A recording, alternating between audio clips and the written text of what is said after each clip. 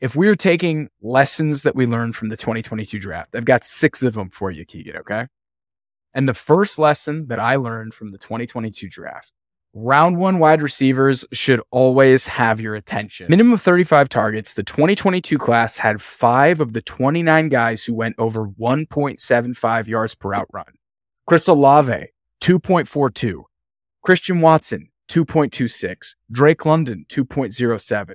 Garrett Wilson, somehow, some way, with the corpse of Joe Flacco, Jets legend Mike White, Zach Wilson throwing him the rock, he averaged 1.85 yards per route run. And Treylon Burks, who, like, again, was so up and down all over the place, 1.7 yards per route run.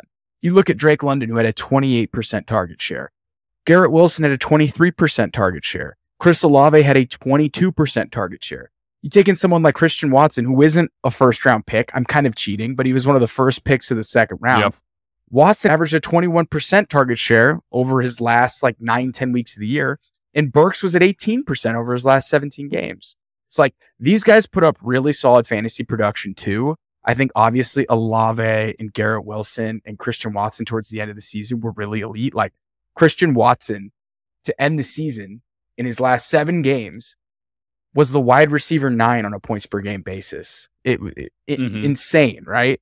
And I think what we can take from this is no matter what we think about these guys, like Jalen Hyatt is highly questionable as a prospect, or Quentin Johnston clearly has flaws.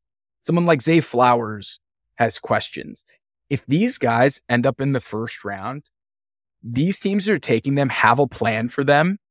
And I believe they will be fantasy relevant in redraft and obviously absolute slam dunk picks in dynasty formats. So yep. That's where I'm at. I may have questions on a prospect. I may be a little so-so, but if a team trades up to draft them, or if a team drafts them in the first round, I'm basically just all in, because the past 4 years, that strategy has won you leagues. So this is a weaker class because it's so tiny, but Keegan, the 2022 class teaches me us anything is these guys are going to be used for a reason. Maybe they're not the alphas that those top 3 are in Olave, Wilson, and London, but even a role player like Christian Watson came out and absolutely dominated. So, Keegan, I know that was a lot of words for me there. I got very excited. I get very excited talking about this 2022 class. What are your thoughts on that? Even somebody you might have a question marks on, or somebody you think might be a role player, quote unquote, from this class. Are you buying their redraft stock? I think, even if they're first lesson learned from me is first round pick absolutely matters, right? You talked about all the guys that went in the first round last year. An NFL GM and a team goes through combine, goes through pro days, they see their season, the tape, and they still value them as a first round wide receiver. I am going to buy in on that receiver. But another lesson I learned just from last year, and last year could be maybe a bit of an outlier because there were some true alphas, but while landing spot matters, if in fantasy, it typically does, but if landing spot matters, what also matters to me is if it's a first round talent and they grade him as a first round talent, it might not matter to me as much as I think it does. I think of somebody like a JSN who might not go to a team that were immediately he's going to be in a pass happy situation, but JSN is the perfect type of player. He's, I think, the best wide receiver in this class coming up. He's going to be in the slot. And he's going to get peppered with 100 plus targets on the year. Might end up with 60 to 75 catches. That is something that I'm not even focusing on his landing spot. It's graded as a first round talent, and combined with what I know about him and the position he plays, that to me is really, really important. That's a lesson. I think of Olave, Wilson, and London and how they performed in awful quarterback situations and were still super fantasy relevant. I mean, you mentioned who Garrett Wilson was catching passes from. Chris Olave had 2 quarterbacks throughout the year. Drake London goes from Marcus Mariota with no throwing arm to a Desmond Ridder and still performs and have these massive target share numbers. So it's like you said, these first round talents that get graded as that, I'm going to buy into that. And I'm not even going to pay attention to their landing spot either, because they have a plan, like you said, and they're going to factor them into their offense. It's almost just blindly hit the draft button. It's you might have questions about Quentin Johnston, but if someone takes him in the first round, you just draft him. These hit rates are really strong. They're just really strong. And that's a really good one.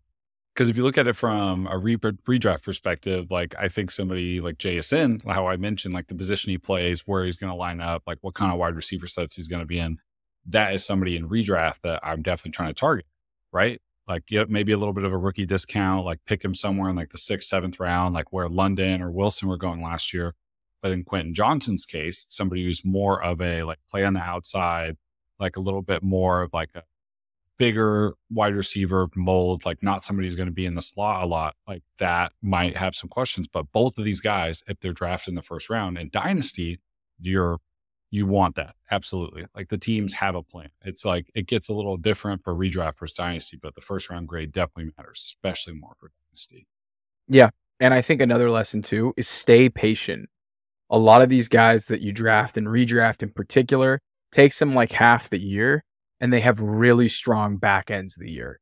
Like Wilson had a really strong back end of the year. So did Drake London. Once Kyle Pitts went down and they made that change to Ritter, Drake London was 15.5 fantasy points, 12, 14, 10, and 18. Really solid for an offense that didn't throw a ton, for an offense that didn't score a ton of points. You saw Christian Watson explode on the back end of the season. And Treylon Burks was really good when he came back from injury too to close out the year. Yep. So I think the name of the game is these first round wide receivers, they're going to get used. Even like someone like Jahan Dotson was a first round guy that we haven't spoken about. Clear number 2 in an offense that wasn't that great. He's still pretty solid, man. Like he was a touchdown machine, but he was really good.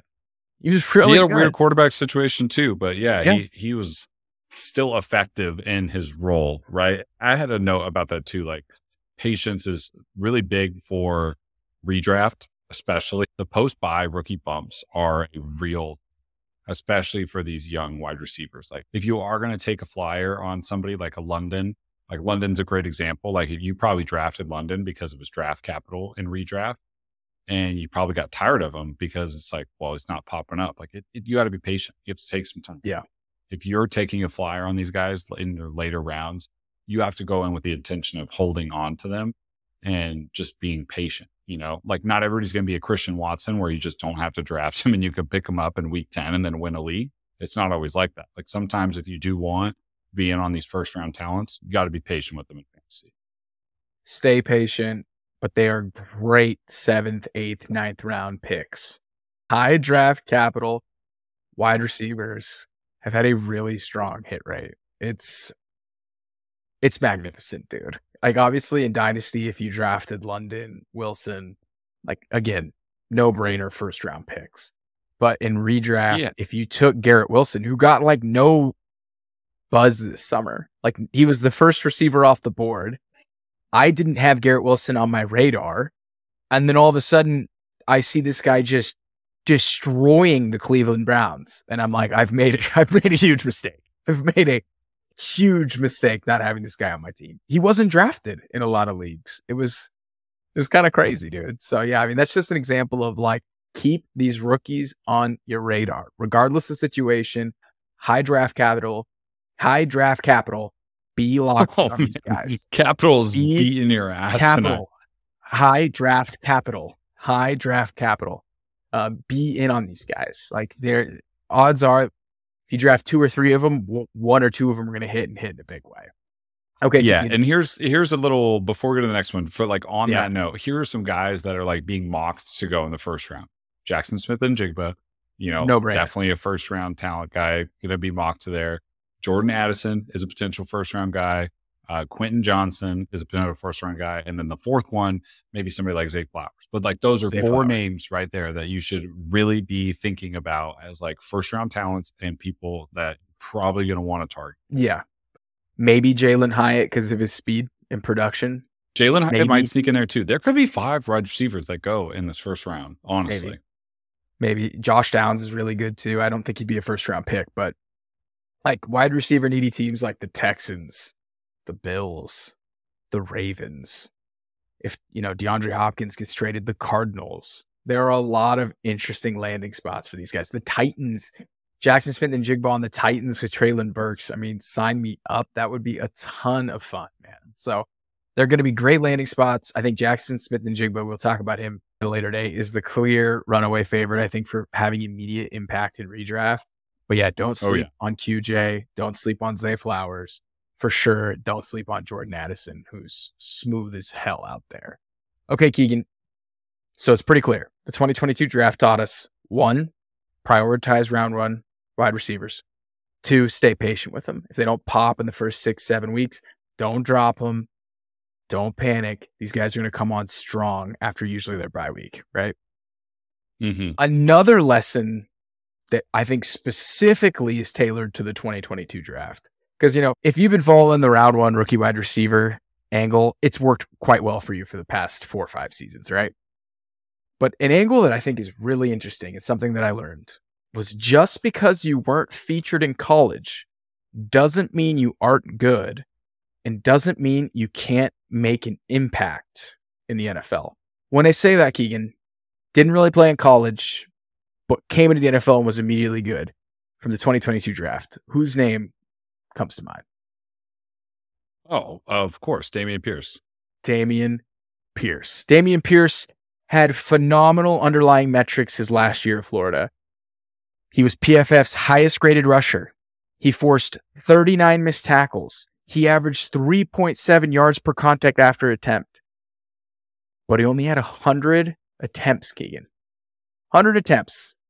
I guess the Florida Gators head coach was a real prick, I guess. I don't know what was going on with that.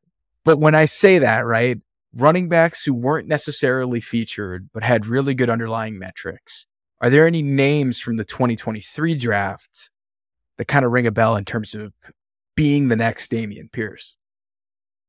I don't know if he'll be the next Dameon Pierce, but one guy that I took in our running back draft is Roschon Johnson from Texas. Yes. And this is not only does Texas have the luxury of having Bijan Robinson, but they have a Roschon Johnson who's also part of their running back team and fits like the mold of a guy who can maybe be an every down back. I mean, he's a solid dude in the backfield, and he just didn't get any run because he was behind the number 1 running back prospect. We don't know a ton of Roschon and what he's fully capable of, and it doesn't mean that he's not a good running back. There might be some NFL scouts that view him like as a really highly touted running back, and he's not going to have a lot of tread on his tires either.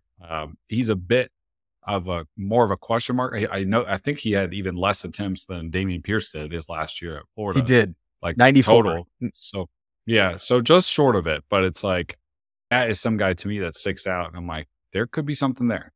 I'm not going to say like that is a landing spot dependent opportunity for him, but that could be something down the line for a running. You've comped Roschon Johnson to James Conner, right? Like he's kind of built like that. He kind of has that size. Another comp that I've seen for Roschon Johnson is Chris Carson. So that is pretty solid territory. Both of those guys have been awesome in fantasy football. If you look at Roschon Johnson's underlying metrics, the guy averaged 5.8 yards per attempt. He averaged over 4 yards per carry after contact. I mean, that's pretty damn good, dude. He forced a ton of missed tackles. If you look at it on his 94 attempts, he forced 44 missed tackles. Guy's really solid, really strong pro comps, has the strong BMI, has really good underlying statistics. The only problem is he played behind Bijan Robinson, and he wasn't going to get any run playing behind Bijan. We have a little bit of a question mark, yeah, because like with Dameon Pierce's situation, it's like flashed when he had the ball.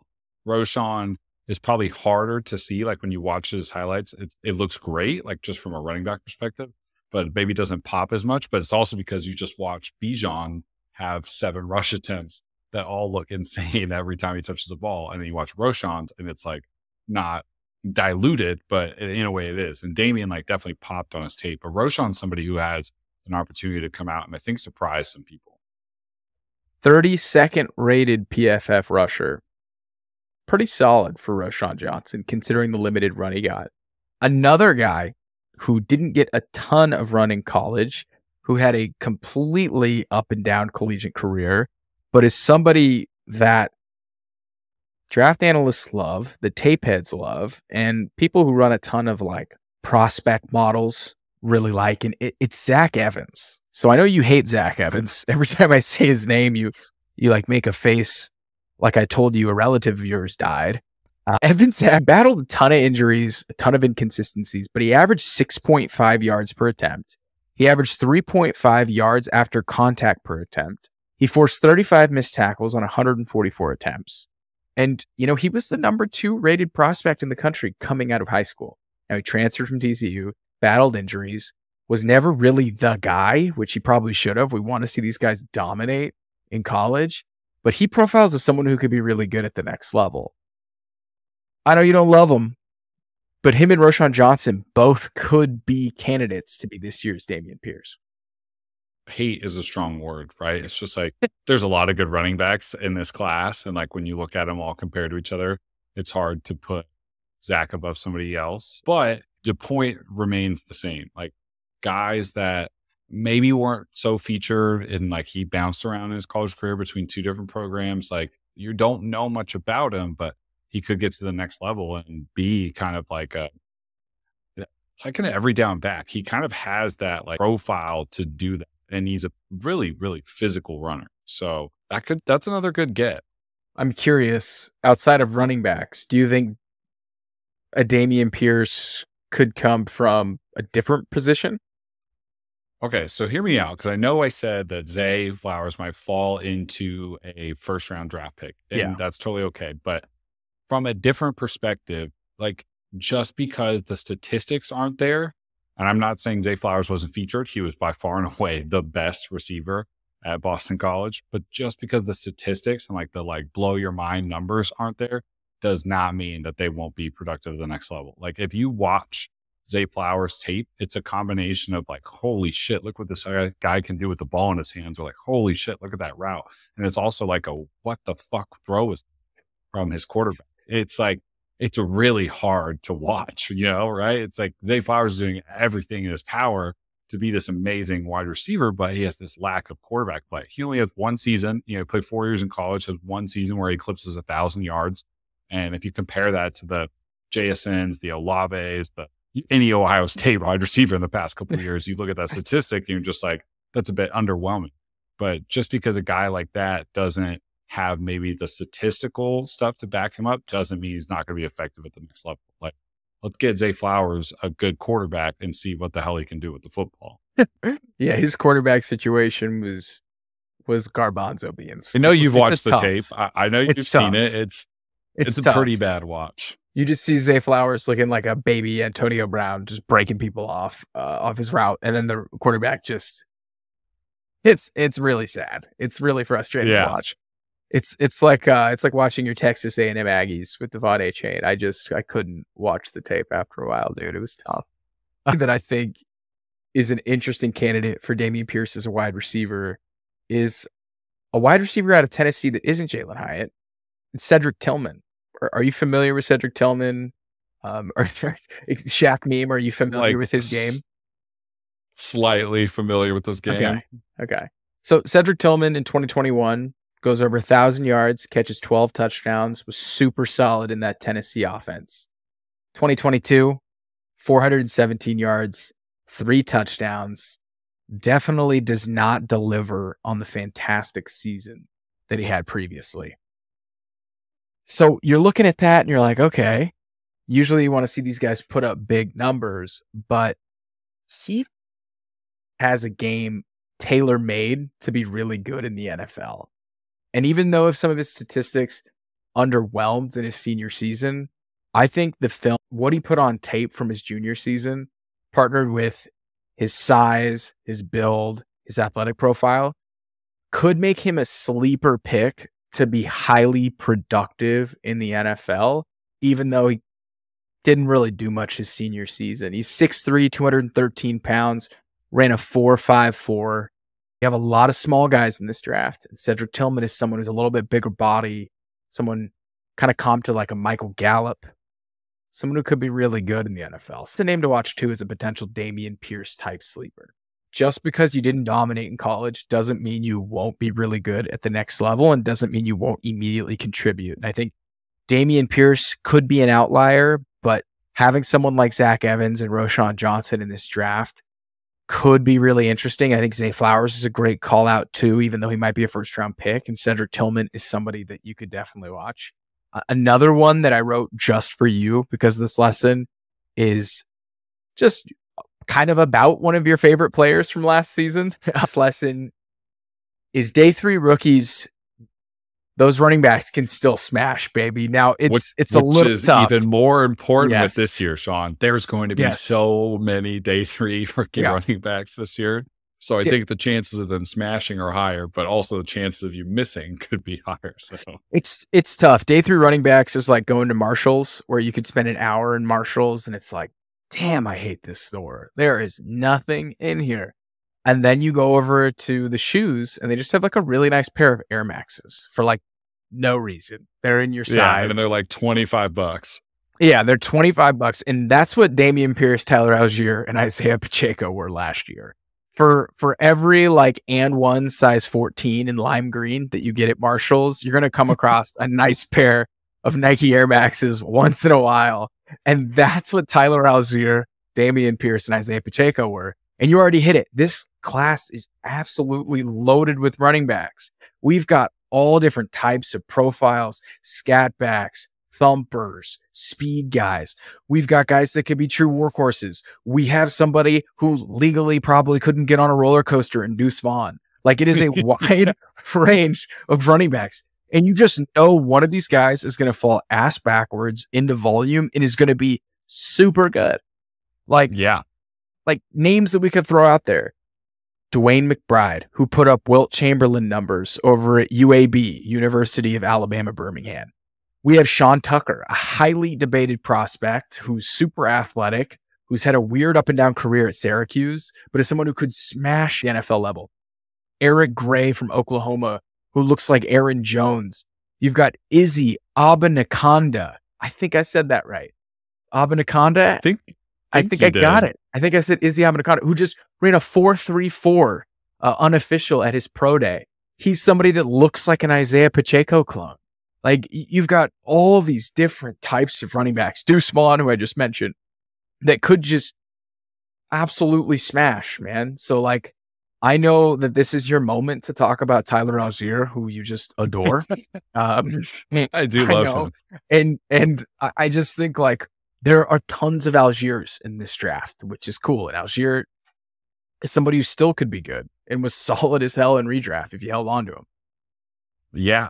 I mean, these are your guys that are, dynasty diamonds in the rough for sure too. Cause like if you're someone like me who traded away your high draft capital in this year's draft, there's a lot. Yes. So Shaun, there's a lot of running backs to go around. Like there's plenty of wealth to be found in the 3rd and 4th rounds. And if you're in redraft, like somebody like Tyler Algier, I took like on a flyer last year at the end of like the draft, just not knowing what that was going to be like. And he turned out to be like an amazing, like you said, stumbles into volume, like there are so many other names you didn't even mention, like Hank Bigsby and Tajay Spears. Like, where are they going to go? Like, and Sean Tucker's a perfect example. This is like a guy who has the body to like fall into 3-down work, depending on his landing spot. And like, maybe we don't think highly of him in college, but he's just going to get in the NFL and eat and go for 950 yards, add a couple touchdowns along the way. And you're like, wow. I mean, that was amazing. Youth is something in here that really, really matters, especially on the RBN. Like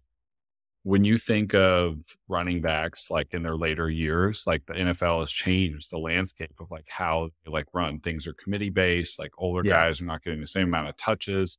I mean, the last time I think like a 30-plus-year-old running back, like 300+ carries was Curtis Martin in like 2004 or something like that, like, wow, that's like really, really far back. Like it's just changed so much. So like the youth movement of running backs, like combined with like day 3 draft capital is like a soft spot for some really good fantasy value.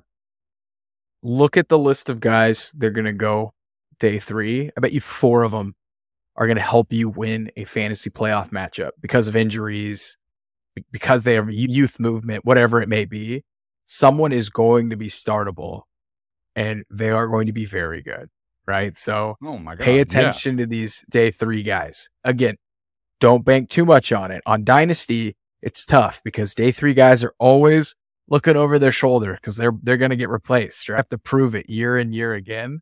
But for redraft, oh baby, sign me up. Gosh, Dude. I'm like looking at these names, It's right? insane, Like you said, dude. The Deuce names are Vaughn, insane. like Sean Tucker, Tajay Spears, maybe even Keaton Mitchell. You never know, Dude. Kendry Miller, like Dwayne McBride. There is going to be like even Roshan Johnson is somebody that's going to be like in this third round territory, right? Oh like, yeah, fourth round and above. Like you can pull up the whole list. It is such an impressive list of prospects like Chris Rodriguez, Mohamed Ibrahim, Roshan Johnson, Deuce Vaughn, Dwayne McBride, Izzy Abanaconda, Kenny McIntosh, Kendre Miller, Chase Brown, Evan Hull, who's like a baby Christian McCaffrey to some people.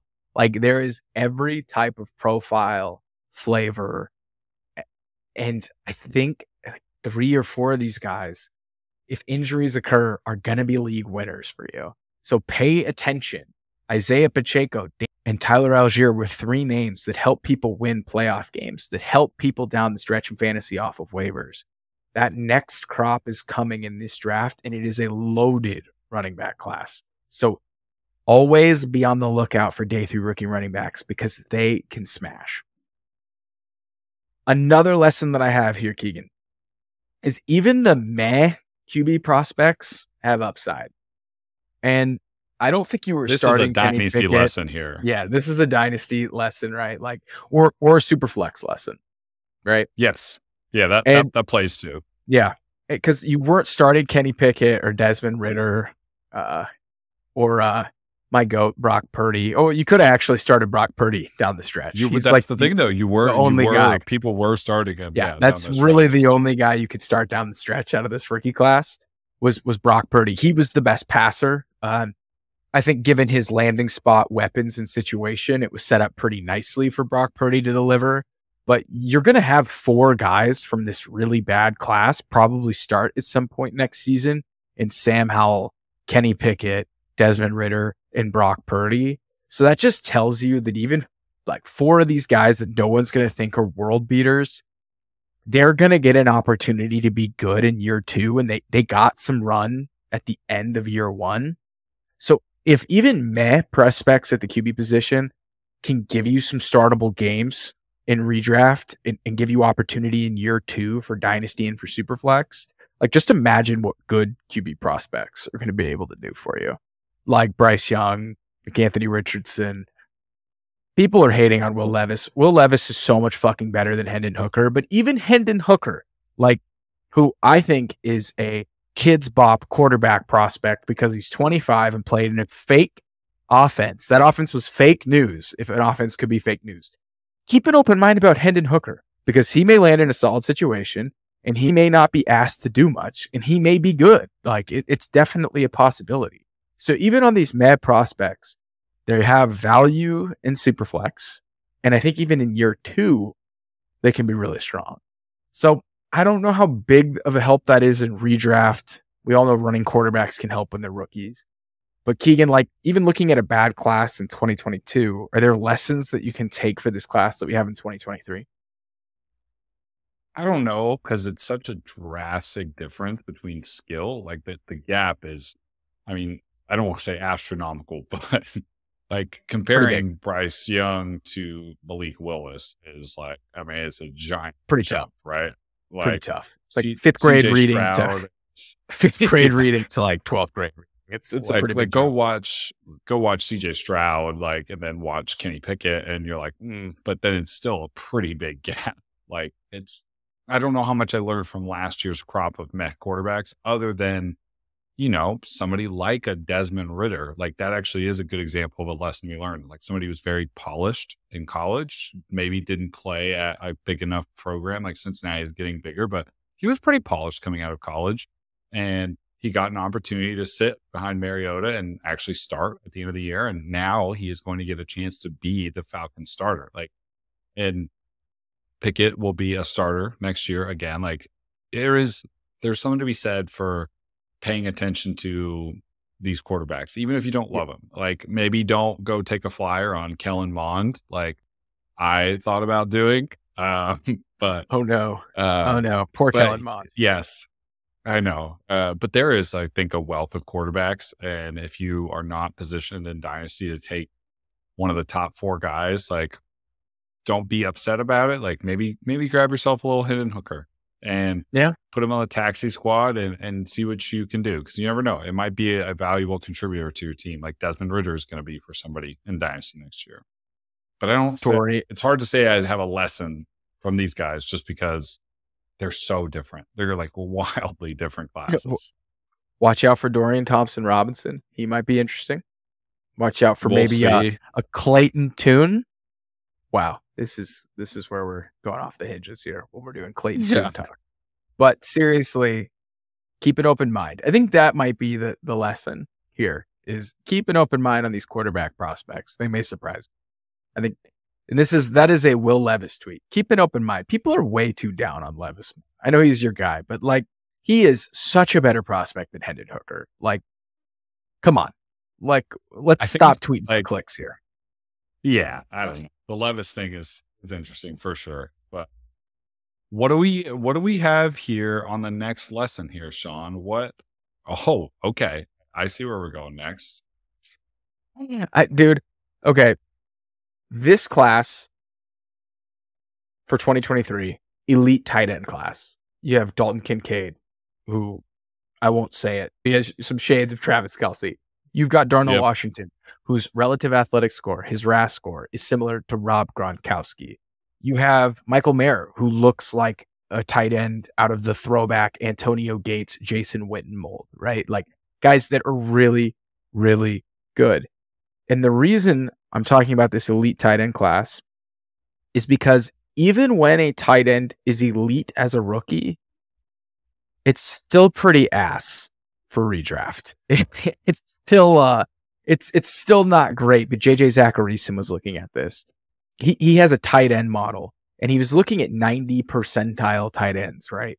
So he pulled from the last 11 years. There've been 6 tight ends that have hit this 80 percentile athletic score output model and 90th percentile, right? 90th being super high. The 3 rookies that were able to achieve it at a 90th percentile were Pat Freiermuth, Kyle Pitts, and Greg Dulcich. So Greg Dulcich last season as a rookie had an elite rookie tight end season, and he scored 8.5 fantasy points per game. So this is elite usage, elite company, and he still only scored 8.5 fantasy points per game. Now, he was quite usable as a tight end 1 for stretches during the season, Keegan, but like, even elite rookie numbers from tight ends are ass. So I wouldn't expect much out of these rookie tight ends, man. I'm looking at a list from PFF. Yeah, I'm looking at a list of PFF like tight end statistics, like top tight end seasons of the last decade. And I mean, there's some really good tight end names in here, and they're just like atrocious seasons, like in terms of fantasy production. Not atrocious on the football field, but it is. I mean, some of these names on this list, like Hunter Henry averaged 6.33 points a game in his like rookie year, and he only had 478 yards and 8 touchdowns. And that was like one of the best rookie tight end seasons of like the last 20 years, you know, like Gronk is up there and he only averaged 7 points, and Aaron Hernandez, redacted, averaged just under 7 points a game as well. And that was like a really, really good rookie season, you know. There's not much for the tight ends in the redraft world that are rookies. You think of like Trey McBride last year, who is one of the better tight end prospects that coming out of college, and he just like doesn't get any run either. That's the other thing. It's not a position where people step in and like immediately get an opportunity to make an impact with their roster. It's like a long-term developmental one. And then you have late season bloomers like me and you. We're big Chig. We love Chig. We love Chig Okonkwo. I've got him in a dynasty roster as well too, but it's like that was only a couple weeks of fun, right? It's not like you got an entire season out of it. And there's obviously the outlier that is Kyle Pitts, but even then, it was that wasn't that great. It was solid. He went over 1,000 yards, but he caught like how many? He caught like 1 touchdown, right? 1 touchdown, 1. Insane. Okay, so I think that tells us, though, that year 2 breakouts are really strong. Like, Dulcich will probably be pretty damn good year 2. And it means Trey McBride will probably be pretty damn good in year 2. Like, yes, Jelani Woods, too.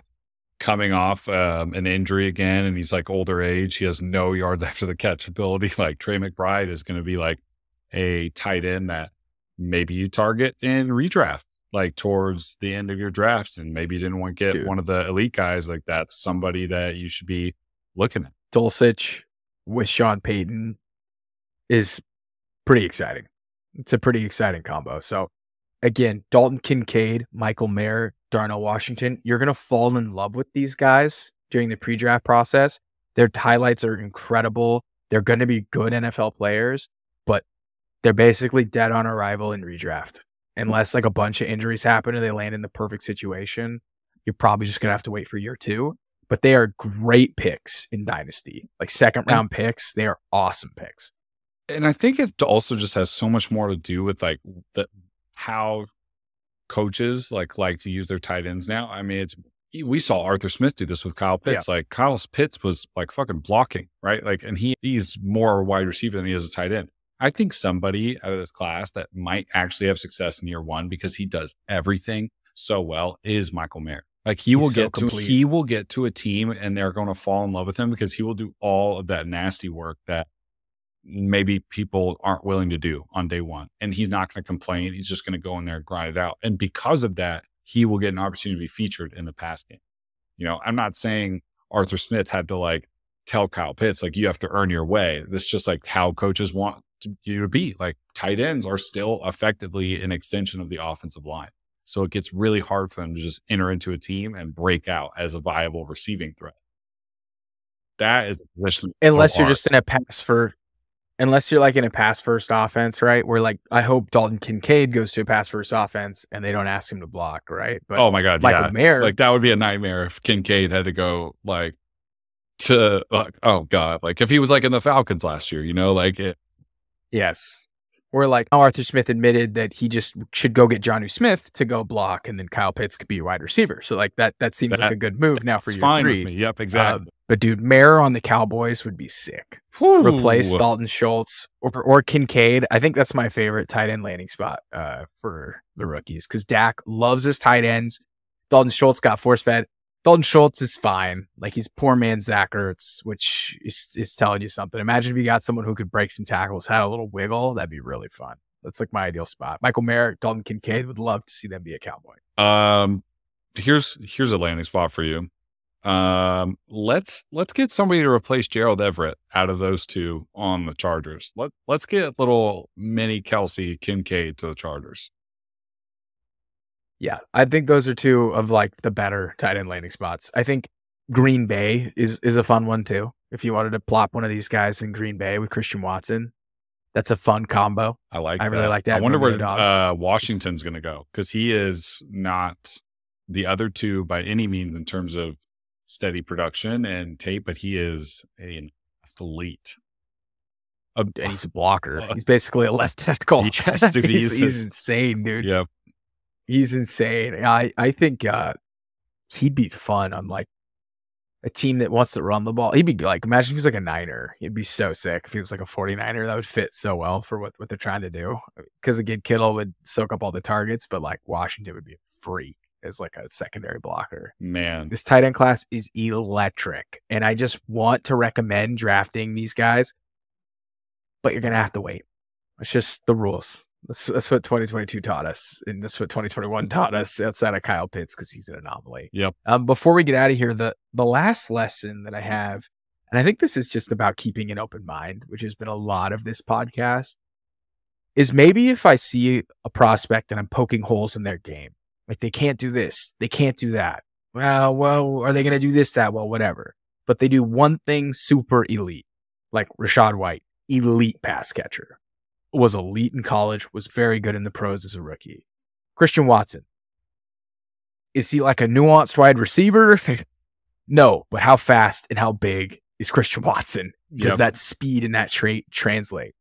So I think for me is keeping an open mind if some prospect does something truly elite. And for me, it's Jalen Hyatt. I know this offense I've called it fake news. I've called it a kids bop offense. I've called it a Chuck E. Cheese candy ass offense, right? It is an offense where they line up everyone on the hashes. They put him behind another wide receiver so he can't get pressed, and it's just off to the races. But at some point or another, when you're watching the film on Jalen Hyatt, there is no one around him. He is on an island of separation, right? I don't care if it's scheme or skill. To have that kind of separation all day, every day is truly elite. And I'm just going to have to keep in mind on Jalen Hyatt, even though he might be a role player, but he could be Will Fuller 2.0, man. And I have to keep an open mind on this guy, regardless if maybe he's not a nuanced route runner or he's not a contested catch specialist, or if he doesn't want to catch the ball over the middle, like all these things that people are throwing out against him. I got to throw that out when that guy's literally always open. So I just got to keep an open mind on Hyatt because he's just so elite, like, in terms of getting separation.